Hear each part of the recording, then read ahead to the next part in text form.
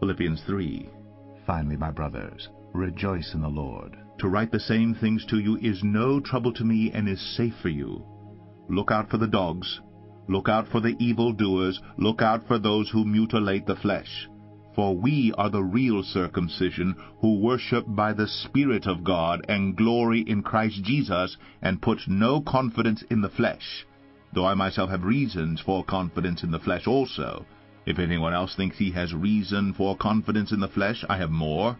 Circumcised on the 8th day, of the people of Israel, of the tribe of Benjamin, a Hebrew of Hebrews, as to the law a Pharisee, as to zeal a persecutor of the church, as to righteousness under the law blameless. But whatever gain I had, I counted as loss for the sake of Christ. Indeed, I count everything as loss, because of the surpassing worth of knowing Christ Jesus my Lord.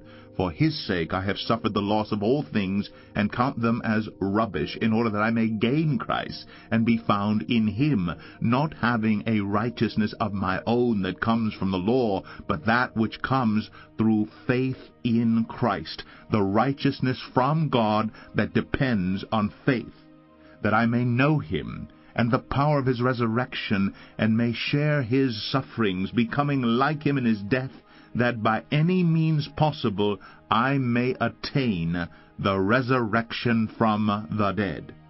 Not that I have already obtained this, or am already perfect, but I press on to make it my own, because Christ Jesus has made me his own.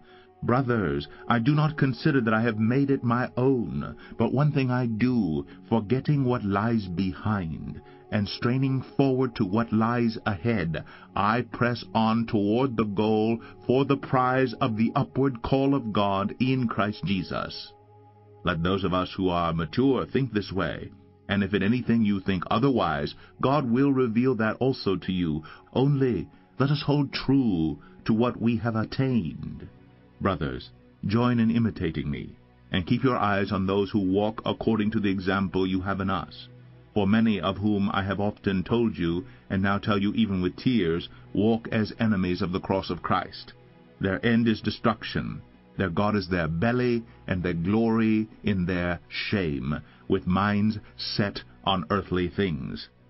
But our citizenship is in heaven, and from it we await a Savior, the Lord Jesus Christ, who will transform our lowly body to be like his glorious body, by the power that enables him even to subject all things to himself.